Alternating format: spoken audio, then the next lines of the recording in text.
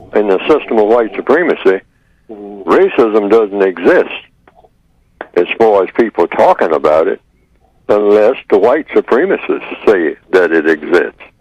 Because the victims, who are the prisoners of war, the prisoners of the system of white supremacy, what they say doesn't matter about anything, whether it's about racism or anything else, unless the white supremacists, the prison masters, say it matters. Okay. Some time ago, someone coined a phrase, just a few years ago, Black Lives Matter.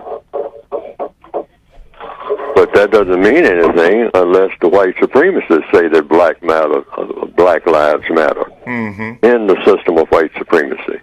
But I started writing the first 2 or 3 pages about 1950, the latter part of 1956 and into 1957.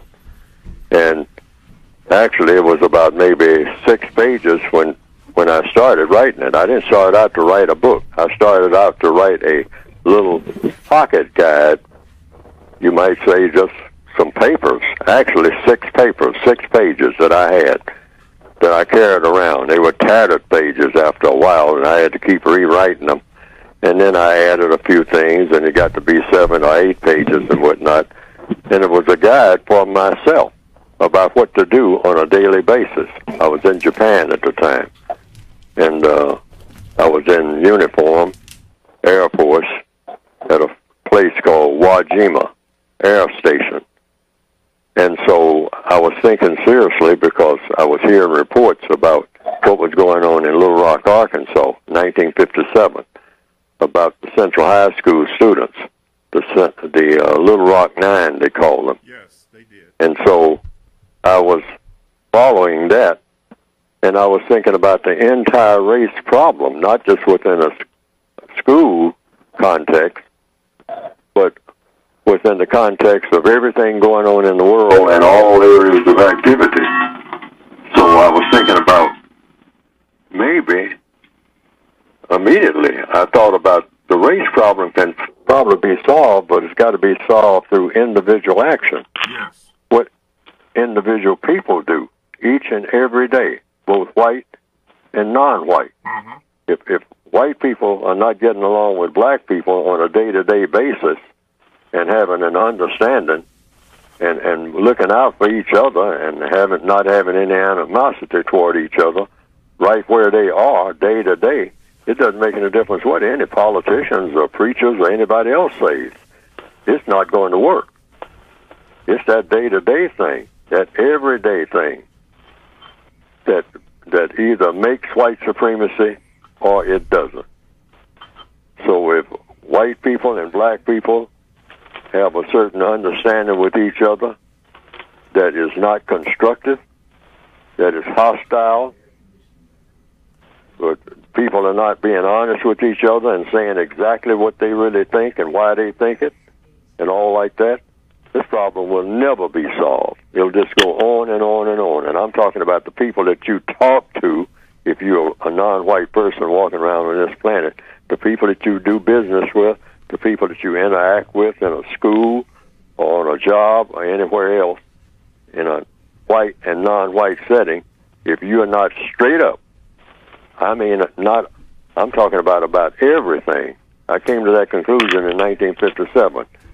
If you are not clear, if anybody's being hypocritical about anything, you're not going to solve the race problem ever. Not ever. Because it all comes from people hiding what they really think.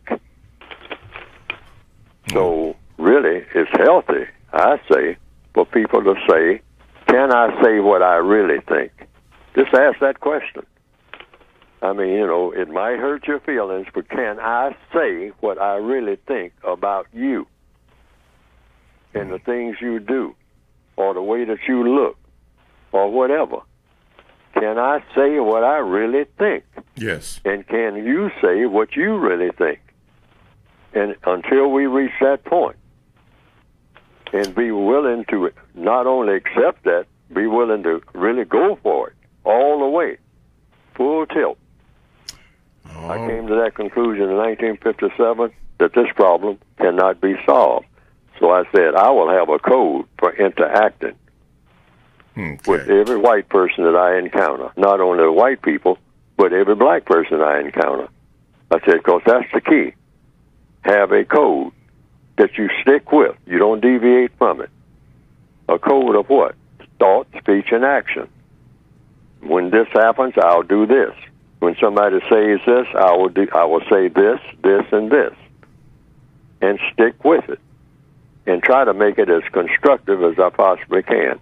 That, to me, is the solution. It was the solution in 1957, and it's the solution now. If that doesn't happen, we're not going to solve this problem. Having meetings and rallies and marching and all like that, if you can't get that day-to-day thing, that understanding on a minute-by-minute, day-to-day, in all areas of activity, economics, education, entertainment, labor, law, politics, religion, sex, war, if you don't get an understanding in all of these, white and non-white, and be totally honest with each other about everything, don't hold back anything, this problem will never, ever be solved.